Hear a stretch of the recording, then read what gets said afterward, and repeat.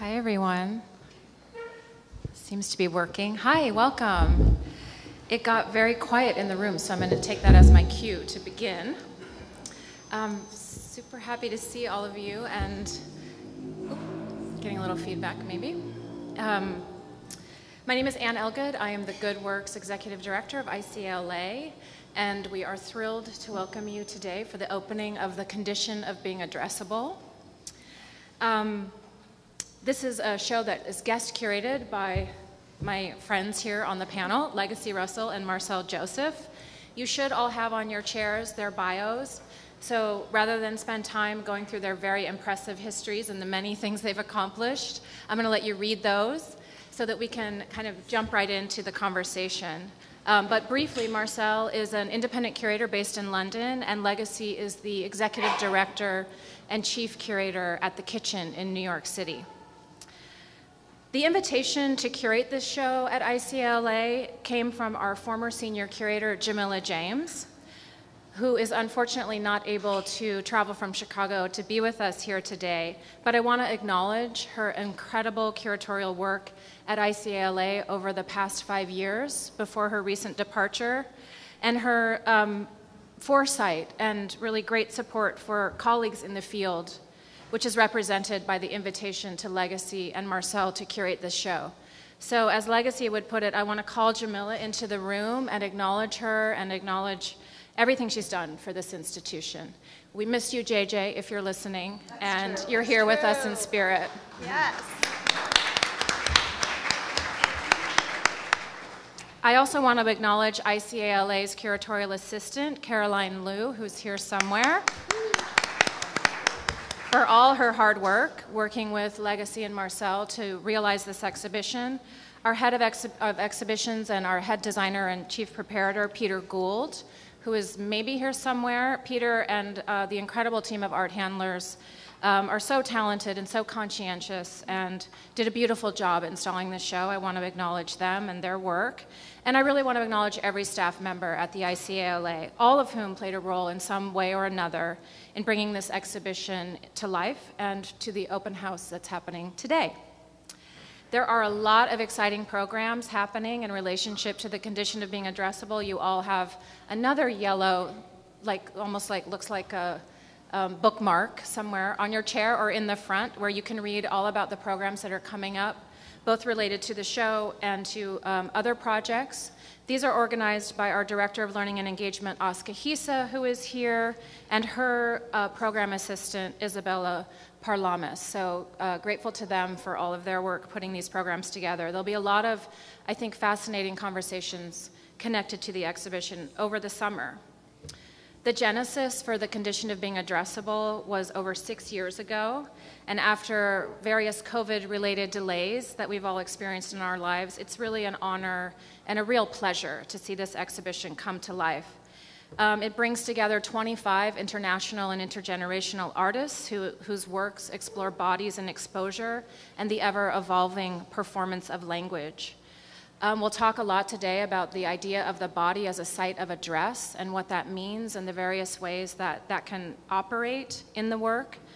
These artists also interrogate power relations and the dynamics that impact subjectivity through race and sexuality and gender, and the limits of language, both spoken and written, and how artists are sort of grappling with that in their work, as well as the imperative and the agency for constructing self-image and representation. So, without further ado, I have a lot of questions for these two. And the first one is simply, how did you meet? How did you come together to organize this exhibition? Yeah, so Legacy and I met in 2016, as Anne mentioned, that's 6 years ago. We met through a mutual artist friend who was in our shared artist community in London. At that time, Legacy was living and working in London, and I've lived in London for the last 28 years. So Legacy and I got together, we met up, we hashed out ideas about a show about identity. We thought about what artists we could include, and then Legacy proposed the epigraph from Claudia Rankine's Citizen to underpin the exhibition, and that's sort of when it all came together. So that's how it all started back in 2016 in London. There you have it. I'm a big advocate for collaboration, and I have collaborated with other curators on curating exhibitions, and it's very different than doing it on your own. And I know, I think firsthand some of the deep conversations and how exhibitions can actually really change and evolve through those conversations. So we'll get into that a little bit more in a minute. But Legacy, can you just talk about the origin story of the show? What were the ideas and the issues that you wanted to examine in bringing the show together? I mean, I think there's so much that has occurred over the last 6 years of just reflecting on how this show can come to be. And I think there was someone who actually asked a couple days ago how many folks were originally envisioned to be part of this exhibition. And I think there were versions of this that probably could have been 3 times its size, right? And then also versions of it which were much more intimate. I think the ways in which we wanted this to work was to have it kind of defy chronology and to allow for there to be a different type of representation inside of an institutional site. I'm someone who's coming from museum spaces and thinking deeply about institutional life and what it means to kind of have aspects of that be at points quite weighty in terms of a curatorial lens and an institutional lens inside of how artists are represented and brought together in just the process of exhibition making. So, to think about this word, I would say, like, to kind of call into the room the idea of decolonizing things, right? Like, this is a term I know that, like, a lot of us use, answer to, try to define, right, but has, of course, continued to surge over these past years, especially from 2020 to present. And, as a curator who engages in institutional practice, I think one of the things that I have reflected deeply about is that part of the decolonial work that one can do as an agent of change inside of these different spaces is to ask questions about why it is that certain artists are not brought into conversation with each other in exhibition making. So, what was really remarkable as Marcelle and I reflected on these artists is that, for us it felt quite logical that these are folks across different generations and backgrounds and perspectives, but really share commonality and asking very similar questions through time. Yet many of these artists are showing for the first time together ever in this show. And that is just, I think, something that speaks to the challenge of producing exhibitions and having this idea of a kind of thematic lens be something that can be quite heavy-handed.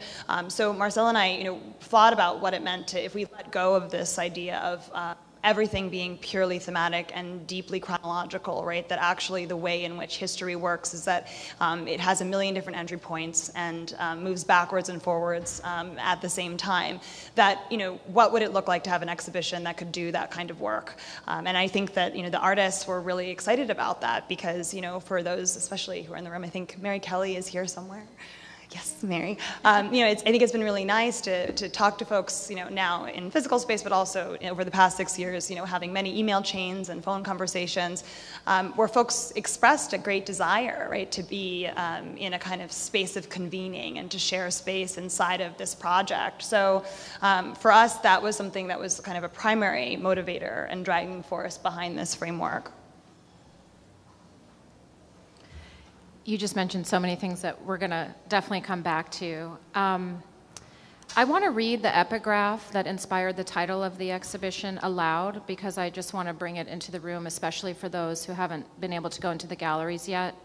It's from Claudia Rankine's, remarkable book, Citizen, an American Lyric from 2014. And it reads, "Not long ago you were in a room where someone asked the philosopher Judith Butler, what makes language hurtful? You can feel everyone lean in," which I'm doing right now, I'm leaning into this microphone. "Our very being exposes us to the address of another," she answers. "We suffer from the condition of being addressable." So just as Carmen asked you a little bit earlier, I want to unpack this idea of being addressable a bit. This exhibition feels incredibly timely, and I think it's, grappling with very current understandings of the relationship between the body and language. And the ways in which being addressable is both an imperative and also a kind of vulnerability.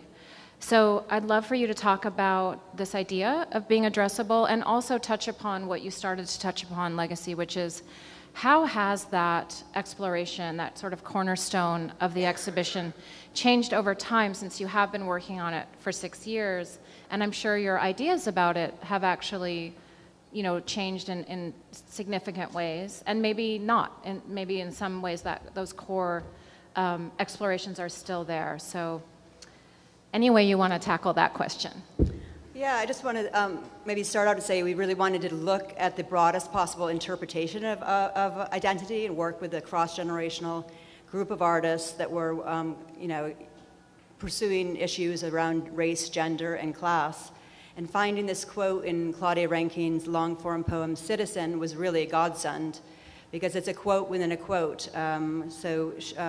It's quoting Judith Butler, the feminist and queer theorist. So it's allowed us as curators to find artists whose works touch on post-colonial theory, feminist theory, queer theory, and an intersection of all those theories. So it was, I think it was just a godsend to find this epigraph, and also to use the epigraph to answer to, as we chose each artist, to really ask yourself what a certain work does in an exhibition, and how does it answer to this subject matter, the epigraph of being addressable, and claiming you know, agency and power. And yeah, so in terms of the epigraph and the quote, I mean, I want to thank Legacy, because she introduced me to Claudia Rankine's Citizen. So I have her to thank for sharing with me this seminal text that takes the form of a long-form poem. My academic expertise is in feminist theory, so I was super excited to bring Judith Butler into the room, as she's a big hero of mine. And in her best-known works, Gender Trouble and Bodies That Matter, she opens out gender in such an inclusive way, bringing in trans and non-binary folks into the realm of feminist theory, and introducing art historians and academics to this new, you know, area of study, queer theory. So this quote within a quote really allowed our exhibition to include all these wonderful artists across the racial and gender spectrums. I think it's also useful to reflect on as well that and Marcelle, I hope you don't mind me saying, but it's useful to think through the fact that we are different generations as well. So it is, you know, as someone who is growing in one's curatorial practice and thinking deeply about, you know, what it means to come from different generations of feminisms, right? And different questions that we ask inside of kind of like a political arc. The part of the work of doing this project was, you know, kind of walking toward one another by choice, right? And thinking through how those things, you know, can be a part of our discourse that drives this project as an exhibition. It also, I think, is really, you know, important to think through, again, what Claudia Rankine does by bringing Judith Butler inside of a text in a text, right? Because oftentimes, again, the way in which institutionalized space and thinking about how things are schooled, right, in a kind of academy sense, the sort of syllabi of things will, you know, historically sometimes keep race and gender and class as almost different types of sites to occupy and to study.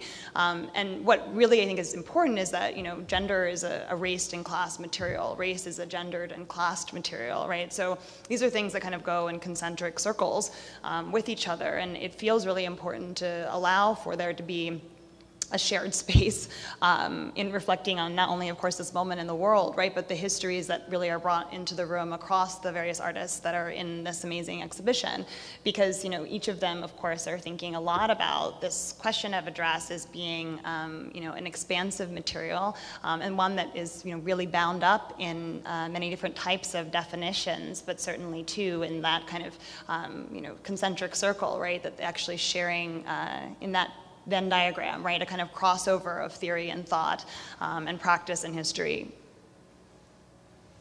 You know, it strikes me, we've turned a fair amount of the sound down for the talk, and we'll turn all the sound back on for you to experience the exhibition. But as you go through, there are literally artworks speaking to each other. Mm-hmm. There are voices that are intentionally, by the curators, left in the room to kind of interrupt each other in a way, and certainly be in dialogue. And now it strikes me that you have that embedded in the epigraph, the way that Butler and Rankine are actually in dialogue with one another and kind of speaking to each other in the same way that you experience physically in the exhibition. So that's a really nice I think, installation choice on your part. I mean, usually curators, we spend all this time trying to control sound, which, in this building is really difficult. So in a way, the fact that that's part of, what's embedded in your installation design, it works really well in our building, but also it's really refreshing to me that there isn't this effort to sort of make everything controlled and contained, that kind of infection across borders is happening in the space in a productive way. So I want to talk a bit about the politics of representation and specifically the construction of self-image and having the authority and the platform in which to present self. So I thought it might be fun to talk about that by using a few examples in the show. So do you each want to talk about one or two artists for whom that's key to the work? Sure. I would like to talk about Zadie Chaw's work. If you haven't seen it already, the title of the work is Fish Scales and Poisonous Darts. It was made in 2016. And Zadie is a first-generation Canadian artist born to Korean parents. The reason I mention these biographical facts is that the artist explores her experience in the Korean diaspora through her own artistic practice that sort of sits on the intersection of art, fashion, and design. And textiles are a key part of Zadie's practice. And these textile works often take the form of garments and cloaks that are then activated in performance, moving image, and installation. When thinking about fashion, I often think about shape-shifting, where you can put on a garment and become someone else for the day. And when Zadie was growing up in Canada, in Vancouver, she was really, she was trying to assimilate to North American culture, and at that time in the 90s, she was really inspired by hip-hop culture. The music, the clothes, the attitude, the swagger. So in this work that you'll see in the show, you can kind of see it as a patchwork quilt of all these references, from the fabrics used, stonewashed denim, leather, camouflage, artificial hair extensions, and the oversized jacket that's sort of contained within this work. And then layered on top of this jacket, you have all these symbols from her Korean diasporic identity, like East Asian yin and yang symbols, the number 7, which is a lucky number in Korean culture and just happens to be one of the artist's favorite numbers. And then you have these domestic kitchen knives sort of quilted on top of this jacket that reference sort of Korean domestic kitchens. You would use these big cooking knives to descale fish or to slice beef for Korean barbecue. And then also she's even included a little bit of text on the top of the jacket. It's a moniker that she used to call herself many years ago. So in this Asian-inspired font at the top of the jacket are the words, Young Yellow Princess. So yeah, I think this amazing textile work functions as a self-image, bringing in her lived experience, the assimilation strategies of immigrant culture, and her own Korean diasporic identity. So creating this vibrant work loaded with meaning around representation. Just as a side note, if any of you folks get up to San Francisco in the next month or two, her work is in a 2-person show at the Jessica Silverman Gallery, alongside that of the painter Hernan Boss. Yeah. And I'll take a kind of broader view in thinking about some of the ways in which the artists in the show set forward different sort of strands of maybe questions, right, or inquiry. But perhaps to begin with Sandra Perry as a root there. So the work that is in the show is a really special work. It actually was originally shown at the Kitchen in an exhibition called Resident Evil. And this was a show that Sandra did very early in her practice. It engages language, I would say, sort of visually, that now for folks who have followed her work and seen her grow over time, might feel quite familiar. But at the time, right, this was like a really immense moment because Sandra was kind of breaking out into thinking deeply about installation and continuing to kind of embolden her research by bringing different histories into the room. So, you know, what you're seeing in this exhibition is, you know, it's literally a exercise bike. And, you know, the hot secret that we'll let you into is that actually it, you know, is technically supposed to be sat on. So, you know, Sandra wants us to be asking about what machinic practice can do, right, and how machines are proxies to bodies, and also can be, of course, materials that assert a certain idea about what a body should look like and who we need to become, right? So they're kind of transformation tools. So, you know, to draw between, you know, Zadie Cha and thinking about this question of what it means to put something on and kind of have that exist in alchemy, that it literally changes your form, right?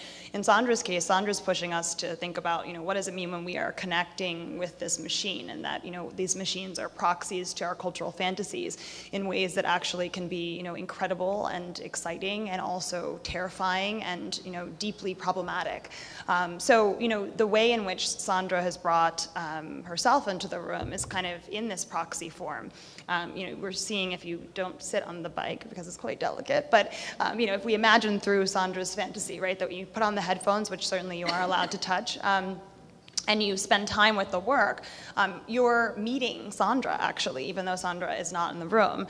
So there is this kind of avatar as a material, right, that becomes a really sticky trope, because certainly reflecting on this question of Black womanhood and what it means to disassociate as a Black body, right, as a queer body, as a gendered body, right? I'm kind of extending in different directions as we look in a broader arc across all of the artists that are in this show. You know, I think that there is something that's really important about allowing for this question of what closes the space of this kind of in-between, that hyphenate, right? And how actually there can be immense agency in having something stand, you know, in artifice, in replacement of you, even if you are not able to be there. But also at the same time, I think Sandra is very rigorously asking us to think about machinic relationships across race, class, and gender. And certainly, too, the extractive relationship of capitalism, as of course it, you know, is deeply embedded in our American culture and Black histories. So, you know, it feels apt to have that be a work that maybe we turn attention to, because of course there is so much that is hyper visible and also as well hyper complicated inside of what the material of the work is, right? And this idea of the machine as a kind of conceptual prompt becomes something that we see across multiple works in the show. I think technology in many ways is always in the room, and then the question is really, how do the artists make use of it to express different perspectives? Yeah, excuse me. A little coughing fit over here. I think building on the idea of machine and technology, maybe we could talk a bit about surveillance as one of the topics in the show as well, and the idea of being profiled, as you put it earlier. Excuse me, legacy. Thank you. Of course. So again, maybe touching on specific pieces in the show, you could talk about this as one of the subjects that I think is also related to a larger subject around visibility or invisibility, and in some ways the kind of risk of visibility, or the ways in which, you know, visibility can also make someone become a target, especially in those instances where they're being profiled or where they're perceived as being someplace they don't belong or are questioned in some way. Do you want to talk about that? Yeah, sure. Maybe we could talk about surveillance through the work, the video work of Imran Peretta, who is a London-born artist. And we're showing here his video, Brother to Brother, which is based largely on his own experience of returning from a residency in Bangladesh and being detained at London Heathrow Airport for several hours. And in the video, he uses his own body. He's the protagonist in the video. So you see this very vulnerable male-presenting body with a black cloak over his head. And it's very disturbing. It's all about surveillance, and especially a male-presenting brown body, a Muslim body. There's all these things that go into this work that yeah, it really makes you start to think about surveillance and being profiled, and how vulnerable that is, and how do you render yourself addressable? Do you make yourself smaller? Do you try to become invisible? But then when you're out there on the street, you're hyper-visible. And especially, I think Imran started to think more and more about this after September 11th. Sort of the world changed for him when he was out and about in public. So yeah.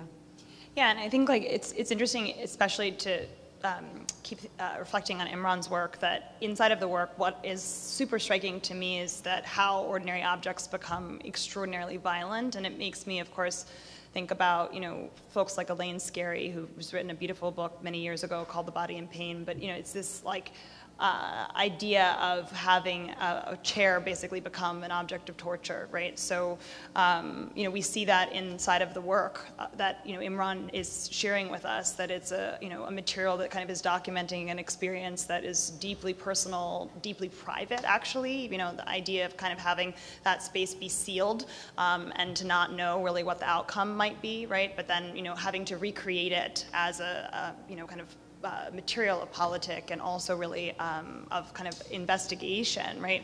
In Imran's case, you know, allowing for that to become a work that has many lives, that continues to kind of play and replay into space, right? Makes it something that, you know, really can't be forgotten, right? And in that way too, right, we share in that experience a memory with him.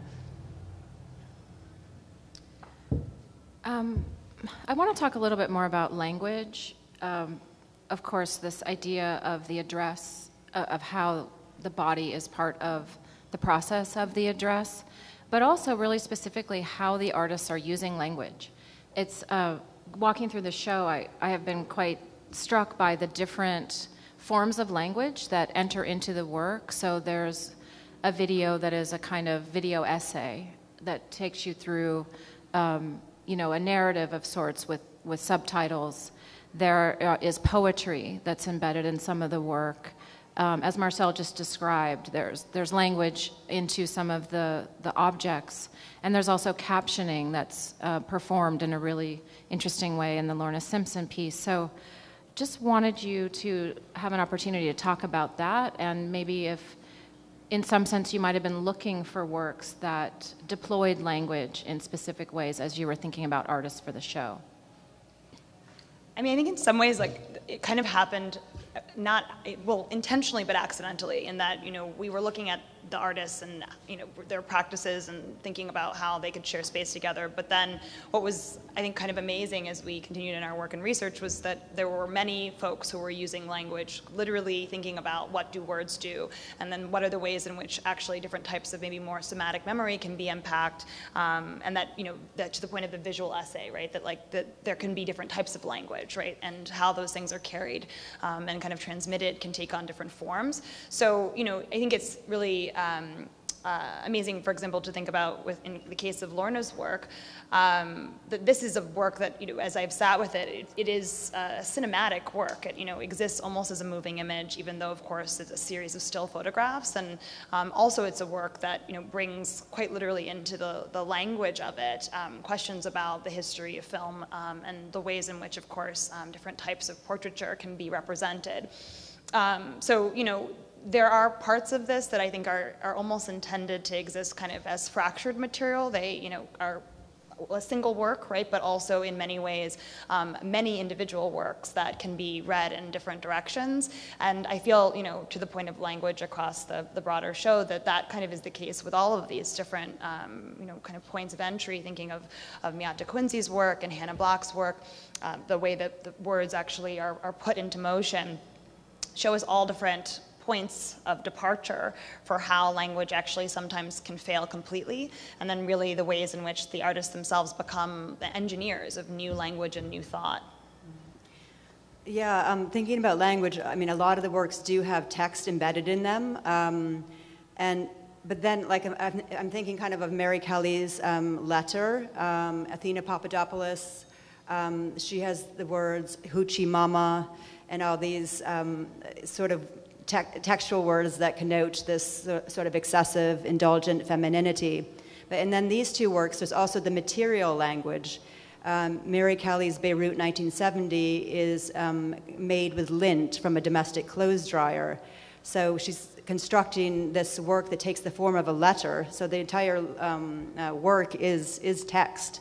But this material language of lint really sort of embeds itself and talks about the sort of the unrelenting rhythms of domestic labor. And then on Athena Papadopoulos' side, I mean, even her titles are amazing, as I think Anne pointed out. I don't remember it exactly, but I know Cesspit and Boogie Woogie are in the title. But the material language of Athena, this work, using a bed sheet instead of canvas, and instead of paint, using lipstick, nail polish, hair dye, all these implements that a woman would use when, you know, going out for a night of revelry to sort of perform this, excessive femininity. So it's interesting how the text and the material language can kind of go hand in hand. And it's also, I think it's like quite neat, you know, when we think about the work of Judy Chicago and the series that's presented in this show, that there's also writing and language even in a place where there are no words. So, you know, it's quite immense to think about, you know, what Judy Chicago is doing with that work, literally going out into the middle of nowhere and having that space be transformed in the choreography of its practice, right?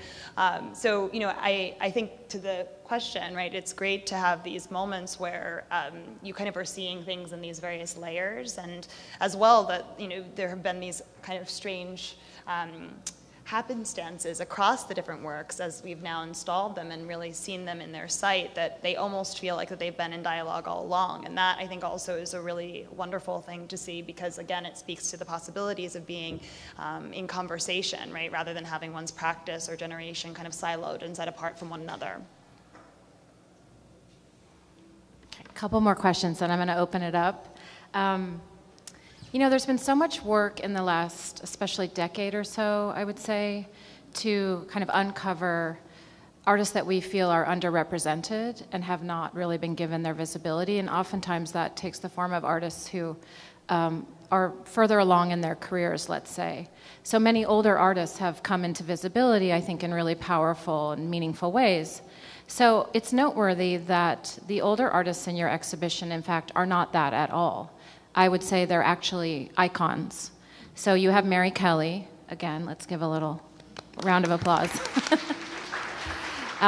Who's not only a hugely influential artist, but a very, very important teacher and member of the community here in Los Angeles. Judy Chicago, Anna Mendieta, who's the only, you know, let's keep going. Anna Mendieta is the only artist who's no longer with us, unfortunately. And then Lynn Hirschman-Neeson, who, of course, completely changed the way that we think about technology and how it operates. So the intergenerational dialogue that you're creating in the show, I know, is so important.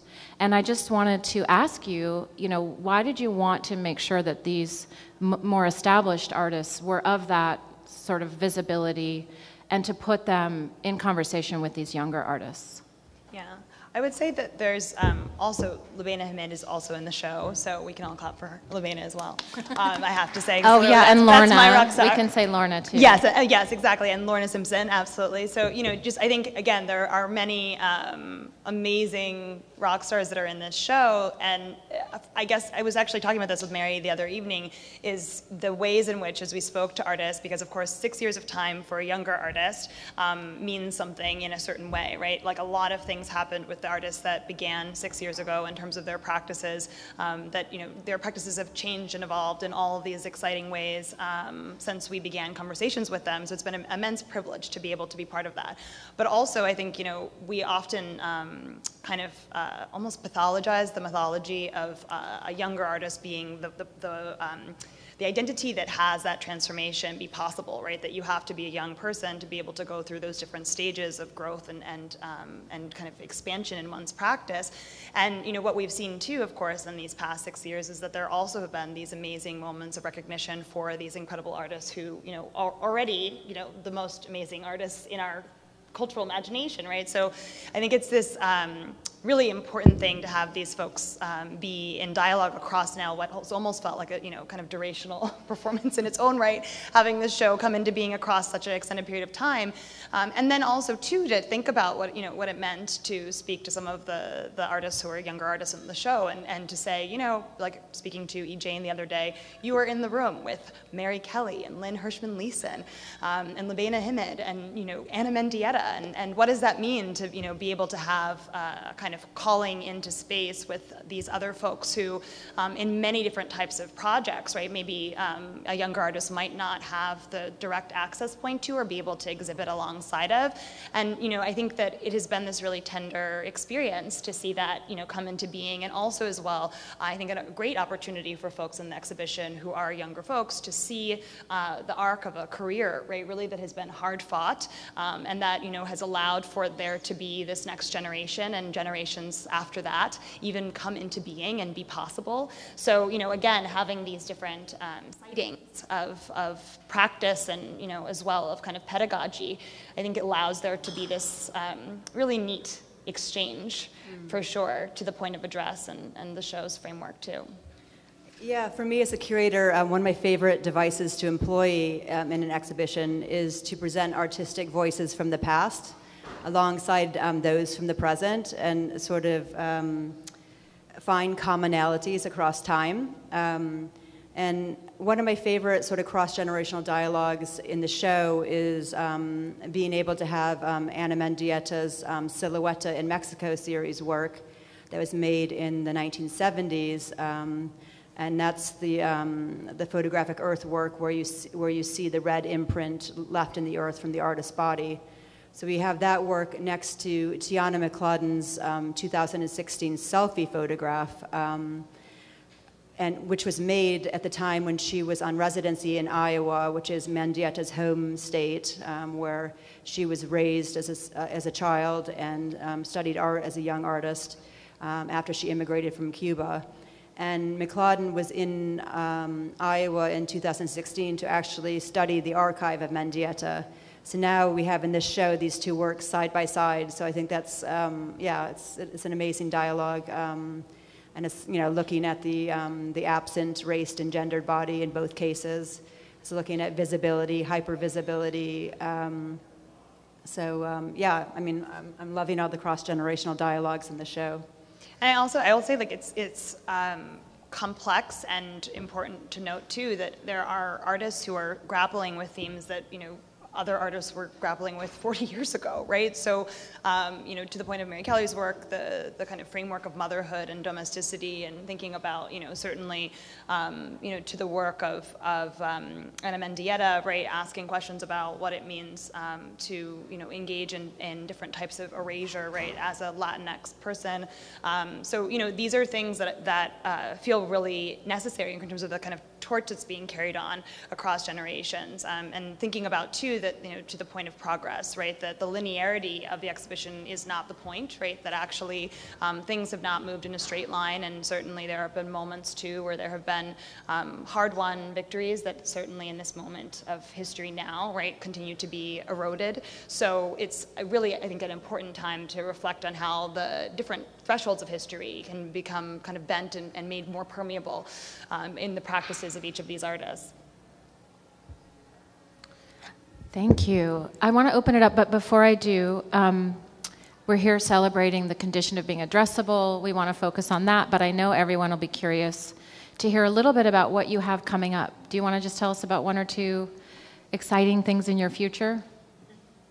Yeah, sure. I'm working on another large group exhibition in the UK with British curator Becca Pelly-Fry.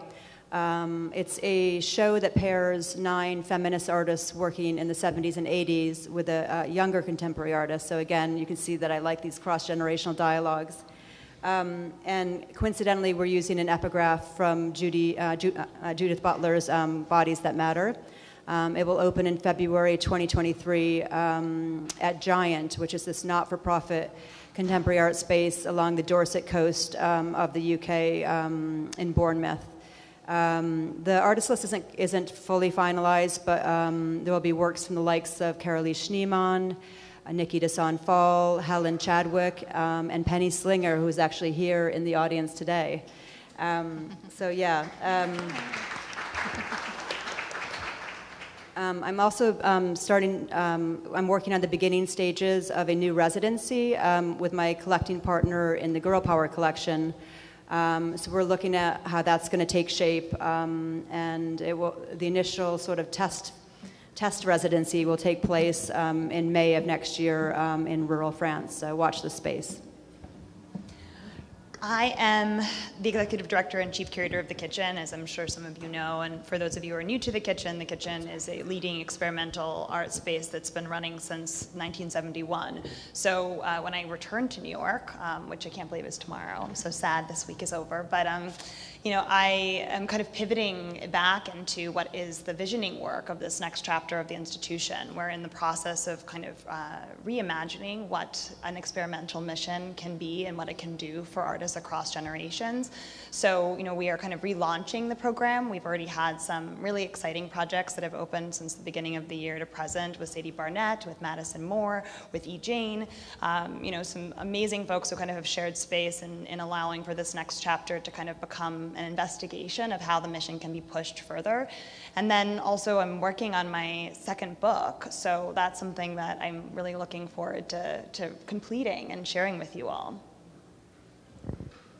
Very exciting. We are doing a book club for Legacy's first book of Glitch Feminism, so please join our book club. I'm going to do it because I might have to do it too. I think she's going to pop in, so that'll make it even more special to have her just show up, and we can all feel insecure about what we're going to say about her book. So, questions from the audience. Who has a question? Just raise your hand or shout it out. Oh, okay. We have a mic. So don't shout it out. Don't shout it out. We're recording, I think. It's always hard to be the first question, but somebody's going to do it. I knew you would. Thank you. Yes. Thank you. Thank you, guys, for this incredible show. I just felt like I wanted to hear a little bit more about being addressable. I felt like I didn't quite get to that with you, and so I just wanted to hear a little bit more about that. Thank you. Yeah. Love that question. Also great to see you in physical space. So yeah, I think this was actually a question that has come up across the week, and it's been really wonderful to reflect with all of the different audiences as they have experienced the show, this question of addressability, but also certainly to this question of a condition of addressability, right, which almost suggests that it's something to be kind of scourged or reconciled or healed, right, or sanitized. And I think that to the point of what the exhibition is, and this idea of addressability as a speech act, as an utterance, as a calling out and calling in, as a naming, right, and then as a chosen naming, right, what does it mean to have all of the kind of projections of different types of address to grapple with and kind of navigate and wayfind in the context of this as a project. So the question of the condition of it, right, is something too that feels really important to kind of set into frame. And I feel, as a co-organizer of this project, that it certainly is not one that aims to kind of reconcile this question of the condition, but rather to expand it, right, and to think through what does it mean to have, Claudia Rankine, Judith Butler, but then also all the other immense voices that are in the room through and beyond their texts, and then the texts of all of the artists as they, of course, have been working with us across these 6 years and these amazing works that are in the show, to kind of have those many voices, as Anne said, in the room. So there's a kind of cacophony there, but there is something that I think feels really important too, to not simplify or kind of sterilize what address can be, that it can be a radical political act, right, and a kind of reframing. It can also be something that, as was mentioned in our recent walkthrough, right, can be a wounding, right, and that too being something that is a sort of tender vulnerability. So there are these different layers inside of this address and the condition of that we really hope to expand. Oh, we have one, I think back here, Isabella. Can you talk a little bit about this dichotomy of being addressable versus unaddressable and the conditions thereof? Yeah, sure. I mean, I think the idea about being addressable, when you're looking at these folks that have been othered or marginalized in society by the color of their skin, by their position on the gender spectrum, or some intersection of all of these things, it's how do these folks, how do they make space for themselves? How do they claim agency and power? How do they do the labor of representation? I think a lot of the artists in the show are sort of looking at what does this look like, how does it play out, and I think it does play out across all of the works. Yeah, I mean, actually like a quote that I'll paraphrase from amazing artist, poet Manuel Arturo Abreu, has written many books themselves, but there's a line in particular that came into my head as you asked that question, which is this idea about existing as a hyperlink, and I'm kind of paraphrasing. But to the question of like this hyperlink, right, this notion of addressability and also of kind of failure of address is something that feels really spiraled, I guess. You know, there's kind of many different points in which we kind of do and undo that work, that it can be both harmful but also, you know, kind of ecstatic, and as well thinking about what it means to seize the opportunity to sort of self-determine, right? What does it mean to name oneself and to create space of positive and generative address that is, you know, kind of part of a politic, right, of allowing for a different type of future to be built. So you know, this question too of, you know, having each of these different presentations of art and of conversation, right, that it allows for there to be a discourse across that tension of, you know, addressability and also kind of unaddressability, and, you know, with that too, there being this space that exists kind of in hyperlink in between, right, like this question of, you know, what opens up, obviously, as we kind of click on that space, and seeing, of course, that there are these different pathways to follow through the questions that the artists are asking. Hi. So sort of two questions. The first was just that I'm new to the curating world, and I was wondering how long it normally takes a show to come together, since this one took 6 years. And then I was also wondering, since it did take 6 years and that occurred over like a quote-unquote universal pandemic experience, were there any questions, consistent questions that newly emerged from all of the artists? Did you see them start to grapple with new ideas, like consistent new ideas across these different generations or identities? Well, welcome to curatorial work. I hope you are hanging on to your seat. It is an immense responsibility, and it's really wonderful, of course, to always meet new curators who are doing exciting work. I would say that 6 years actually for an institutional curator is like not unusual. And it's, you know, there actually is another project that I just opened last year with Thomas J. Price in New York, and I would say that was a project that had a 10-year arc. So, you know, it is, it's like real endurance work, a lot of different types of exhibition making. And I know that artists, who are, many of whom in this room, understand that too, because there are moments where, as a curator, you meet somebody as an artist and they want to do a project, and it cannot happen at any time. It has to happen at the time that the project needs to happen. And that, I think, is also really difficult sometimes, because at points almost you get so excited to, you know, be in collaboration with phenomenal creative folks, but there's this kind of mutual understanding that you really want to make sure that it's done with the care that it deserves, that it goes to the place that it needs to go, that you know, that we are kind of to the point of address, putting the language to it, right, that really holds the artist front and center. So you know, it can take years to create projects, and this pandemic, of course, like made it even longer and stickier and more confusing, right, in terms of just how absolutely unhinged this period of time has been, right, in the world. But I also think that it is something that is patient work, regardless of whether there is a pandemic in the center of it. So, you know, for one who's kind of entering into this as a practice, right, it's about understanding that one has to go slowly and be prepared to go slowly to produce and to think and to provide that space, even despite the sort of deep acceleration of culture right now, which sometimes I think encourages us to think otherwise about how things need to exist. I would just add a short note. When I started curating 12 years ago, I did it in a very DIY fashion which is also something you could think about doing, where you want to do a show, you have a theme, you have artists you want to work with, you find a venue, and it is something that could be done in a much shorter period of time than 6 years. But I mean, I think I totally agree. Like, but this is what I guess I mean is that the circumstances definitely dictate what the material is, right? So there are exhibitions and projects that sometimes do come about and actually are quite phenomenal to come about in a different type of framework and also outside of institutional spaces, right? We're inside of a museum space. In the kitchen's case, the kitchen's not a museum, right? The ways in which at points inside of its history, it's been able to really importantly skirt some of the challenges of speed, right? And then the ways in which, one can produce at different types of speed inside of different scales of institutions also feels really important, right? So, yeah, I think it's useful to understand too what it means to stand inside of an institution and do different types of work, both at a clipped pace and also at points at a pace maybe that is a bit more expanded. But the second part of your question was great. Can you repeat it?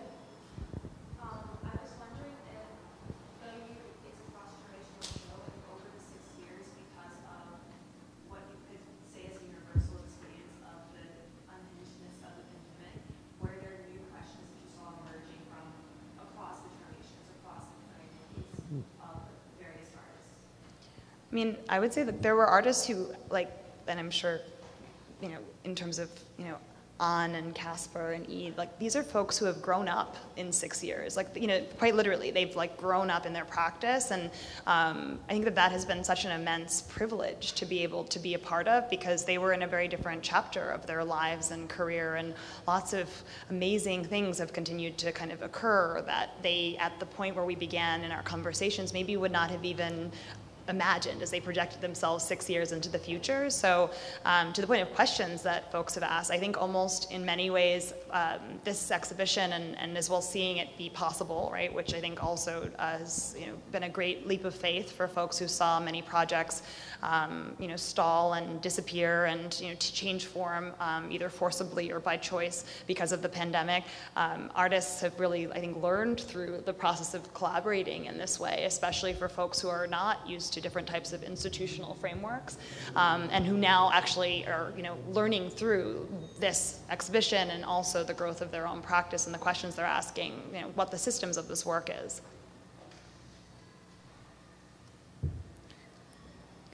Jean, do you still have a question?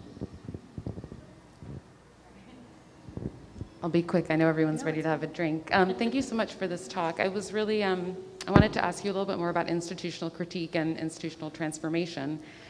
And, you began with this idea of decolonization, which I think we're all, kind of feeling, urgently, how is that a politics that can also be a practice? And I love that you selected the Judy Chicago and Ana Mendieta works, the earth works that are actually facing each other on opposite walls. But, as urgent as we all kind of are grappling with these things, I like the selection of these reminding us that whether it was AIR or feminist, art program, this work has been, ongoing. And so I guess I just would love to hear you talk a little bit about how you see this ongoing transformation across decades of these institutional spaces, kind of forging from within.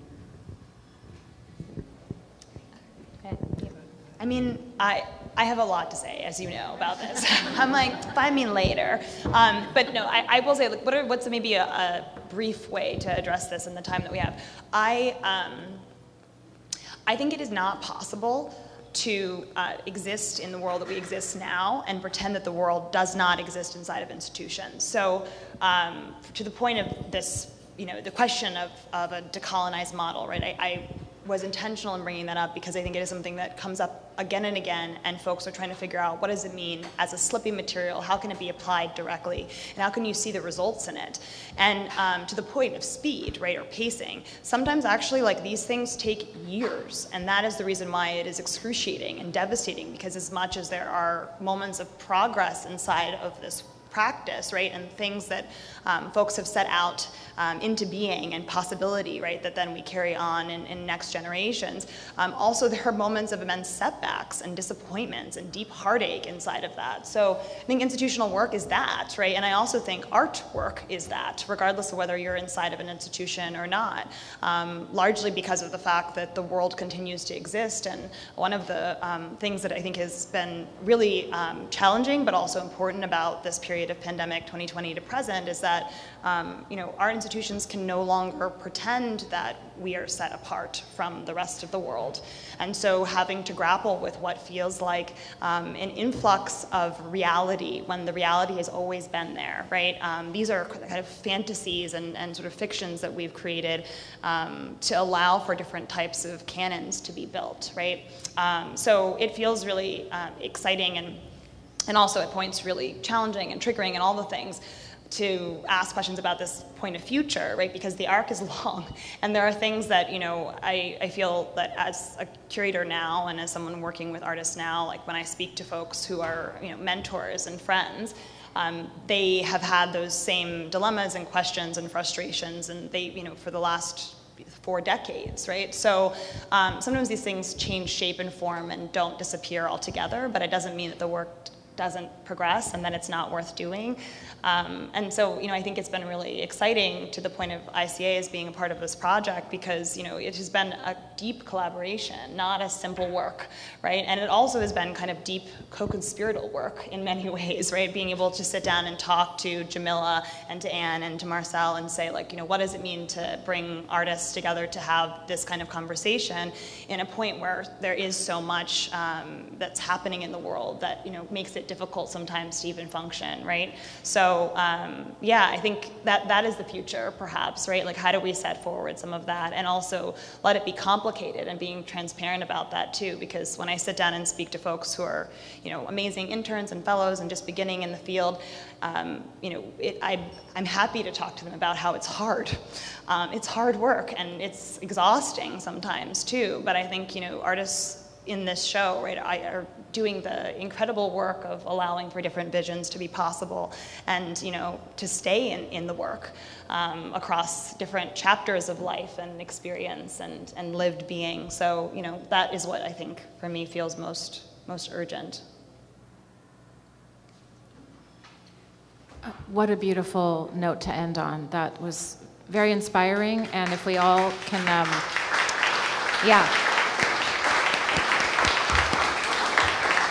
I think, if you're here and if you're in the room, you're committed to the work, and I applaud all of you for that in whatever ways you're contributing. And I'm so grateful you're here. I want to congratulate Legacy and Marcelle again on this thoughtful and I think very generative show. Please go enjoy it, have a drink, hang out with us. We're going to be here till at least 6 p.m., so thanks again for being here.